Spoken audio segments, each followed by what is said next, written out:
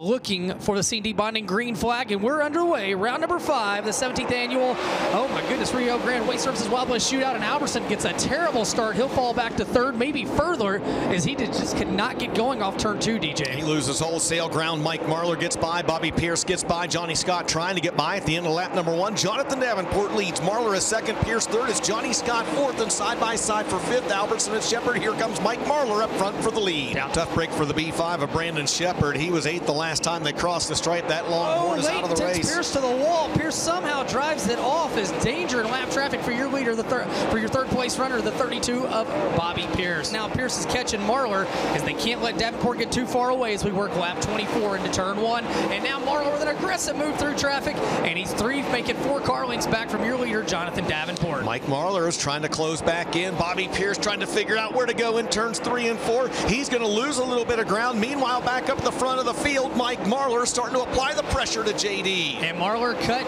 Davenport's in lead in half right there, as it went from 7/10 of a second to 4/10. They head off into 3 and 4. Marlar running a different groove. Is it starting to get a little streaked up down there where Marlar's at?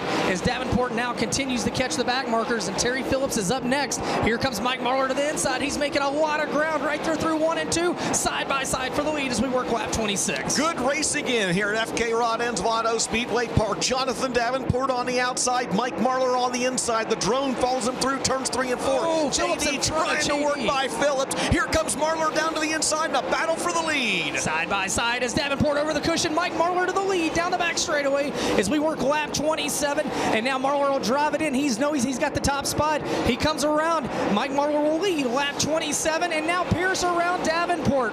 Jonathan Davenport's got his work cut out for him. He falls back to third. Don't look now, but Bobby Pierce may have the car to beat. 13 laps to go in this one. BP has 1 lapped car between himself and the 157 of Mike Marlar. Jonathan Davenport going to try to keep pace with the 32 he drives on Dream. He'll reclaim the second spot that time by. Now Pierce down to the bottom in 1 and 2.